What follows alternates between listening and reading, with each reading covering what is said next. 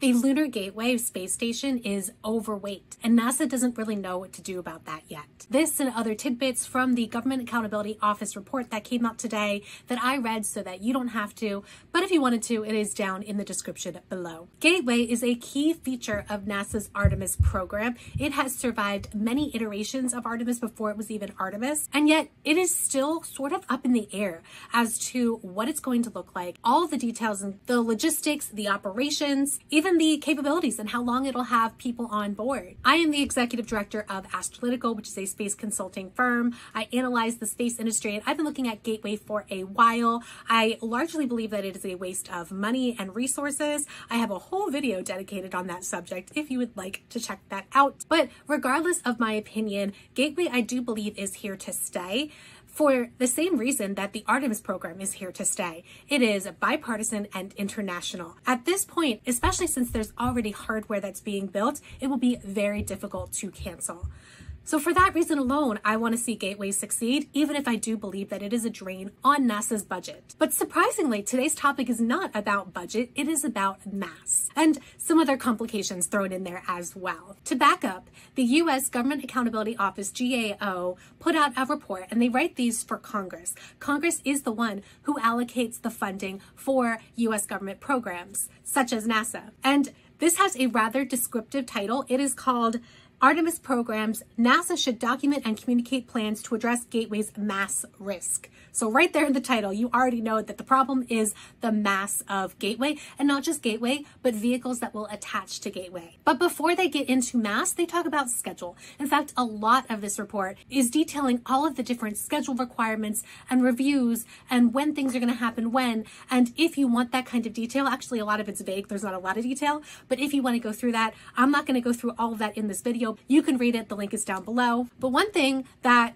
is sort of surprising that they spent so much time focused on is the 3-month difference between when they want Gateway to be launched and ready and when they have a requirement for Gateway to be launched and ready. Sounds similar, but two different things. So Artemis IV is when they envision using Gateway for the first time. And Artemis IV is currently scheduled for September of 2028. And they want Gateway launched and ready in the right orbit 12 months beforehand, at least. But at this point, NASA is working with two dates. They are working with September of 2027 and December of 2027 to get Gateway ready. And they have a little note in the report. NASA directed its program to continue to plan internally to a December 2027 Artemis IV mission date. But in the very next sentence, they talk about how actually they really do want it by September of 2027. And the reason for this, and I'm quoting again here, this is to allow time for the Gateway's initial capability, that is the two initial components that I'll talk about in a moment, to transit to near rectilinear halo orbit, and for the program to ensure all systems work post-launch and check the orbit's stability before vehicles dock with the halo. So basically, they want to put it in the right orbit and have everything check out at least 12 months before Artemis IV, when it's really going to be needed. Now, they spent a lot of time in this report talking about this, but to me, it's much ado about nothing, because there's a snowball chance in hell that Artemis IV is actually going to happen in 2027. It is guaranteed to slip to 2028 or later. So in my opinion, the exact date is less important than the readiness of the Gateway components compared to the readiness of the rest of Artemis IV.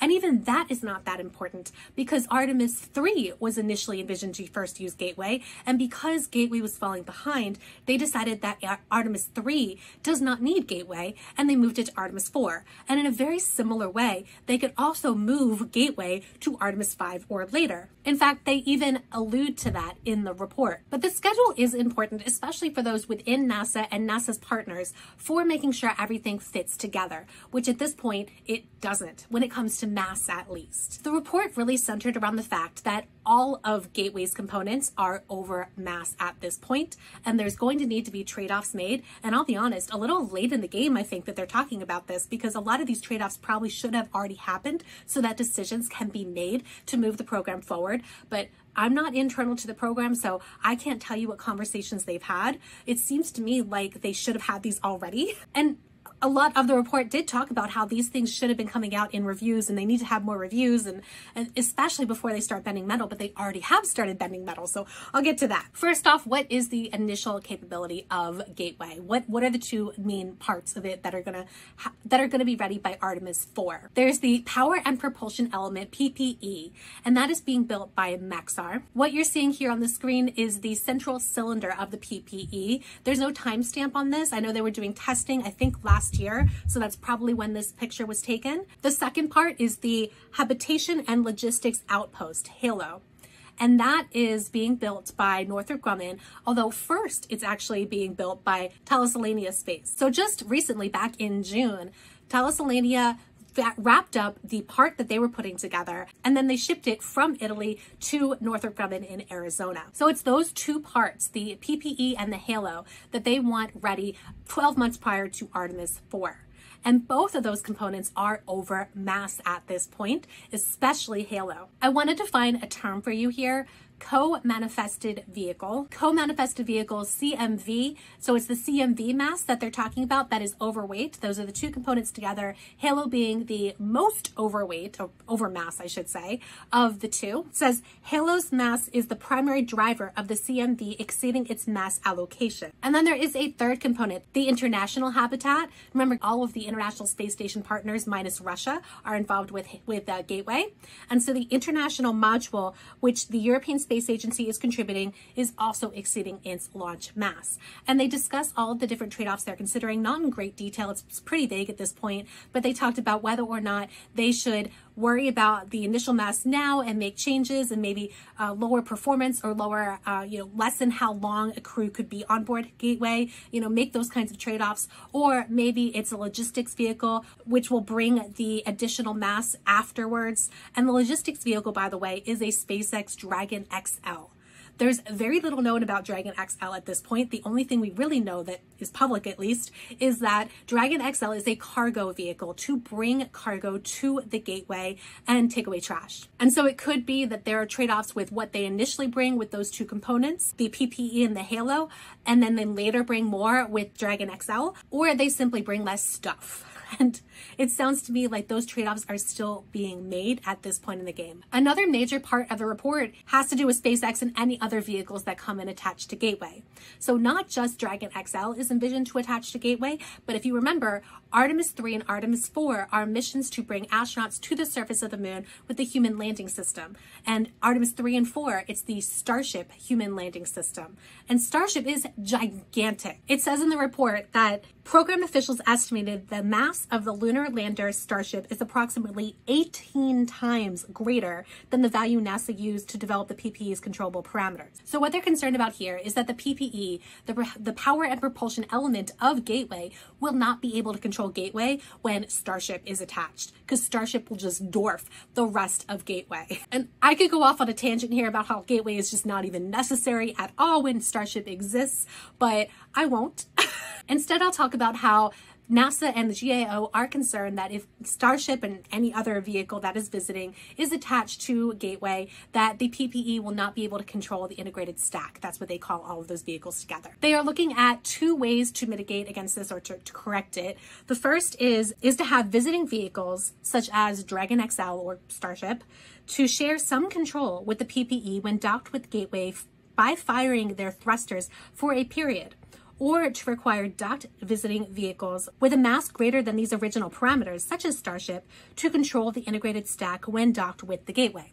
So basically, if Starship is attached to Gateway, Starship takes over controlling the Gateway. The second way that they're thinking about correcting it, and I don't see how this could work, but they're looking into it, is making changes to the control algorithms for the PPE to improve control throughout the entire docking process. And they did mention if neither of those options work, then there might just be requirements set in terms of visiting vehicles. Although I don't know, they didn't specify what requirements those would be. So all of these problems, and especially the mass problems, if they don't fix this, if they don't get a handle on it, then it could lead to schedule overruns and budget overruns. And there's already schedule and budget overruns, but even more so. Right now, they still haven't gotten to the key testing and all the different reviews that go along with testing. And so they are concerned, NASA and GAO are concerned that once they get into testing the different components of Gateway, that they will run into more problems. So they really need to get the basics down right now in order to get this under control. They write, NASA is at risk of building hardware that could need significant redesigns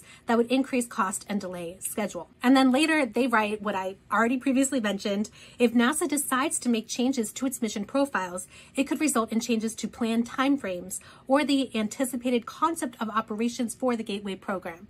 So in other words, they could change what Gateway's meant to do. There's a lot that they could change about what Gateway's meant to do since it's really convoluted at this point. They could change timelines like they already did, moving it from Artemis III to Artemis IV, and then they could move it off Artemis IV if they needed to. They only talk about Dragon XL and Starship in this report. They do not talk about Blue Moon. Blue Moon is the vehicle, the human landing system that's contracted for Artemis V. It's being built by Blue Origin. And I'm super curious if these similar problems are popping up with Blue Moon as well. Or perhaps Blue Moon is not even envisioned to attach to Gateway at all, but I don't think that's the case. Docking Orion to Gateway and then docking Starship to Gateway and having the astronauts transfer from Orion to Gateway and then Gateway to Starship is simply a way to justify the existence of Orion and SLS and Gateway. It's really not needed for any of the missions of astronauts returning to the surface of the moon. Starship doesn't need it. Blue Moon doesn't need it. I am going off on a tangent again, but it is truly not needed. It is an extra. If NASA had all the money in the world, sure, Gateway's great, but it doesn't. And so it has to make compromises, such as ignoring the fact that Gateway is not a sustainable part of Artemis, even though the report and a lot of NASA language uses the term sustainable in relation to Lunar Gateway. Gateway is only envisioned to last for about 15 years. And it is being built. All the attention is on Gateway. All of the money on Gateway is at the expense of Artemis Base Camp, which would be sustainable. It mentioned in the report that ISS, the International Space Station, was also envisioned to only be about 15 years, and they got a significant extension. However, the environment of low Earth orbit is gentler on hardware, less radiation, and ISS is continuously crewed, whereas Gateway is further out, more radiation, and it is not continuously crewed. One piece of information that was in this report that I was not previously aware of is that Gateway could be uncrewed for up to 3 years. So if they're envisioning a scenario when astronauts are not even going to use Gateway for 3 years, I just don't see the point. But you make your own decisions. My biggest concern with Gateway is that we are spending all this time, all this attention. All of these things have not even been set yet, so it's definitely going to be delayed and it's definitely going to be over budget. And all of that money, all of those resources, all of that time is going to something that's only going to last 15 years, when instead we should be focusing on Artemis Base Camp. The Chinese are focusing on their base camp on the surface of the moon, and we are not. We are largely ignoring the actual sustainable part of Artemis. And if you all think that 15 years is a long time, ISS has been up there over 20 years. Thinking back to 2009, if you remember the Constellation program, they were gearing up to launch Ares 1X. This time 15 years ago. They hadn't even launched it yet. That was October. So if you remember that, then you can appreciate the fact that 15 years is a short period of time when it comes to somebody's career, somebody's lifetime. I would rather us spend that time, spend that energy, spend that money now for something that's going to last, that is really going to contribute to our greater understanding of the moon than Gateway. Especially when you consider that 15 years from now, will SLS and Orion still exist? I can't see a world where SLS and Orion, or at least the SLS part, is going to continue flying when Starship is operational, when other alternative vehicles are readily available. And so, to me, NASA is putting all of this effort towards something that is temporary. You could argue that, all space hardware is temporary, but I would like to see a world in which by the time I retire, by the time that I am gone from this world, we have a lasting lunar base. That's the future I want. You let me know in the comments what you think about the current Artemis architecture with Gateway, whether you think we should be doing things the same way or differently. And go ahead and watch that Gateway video next.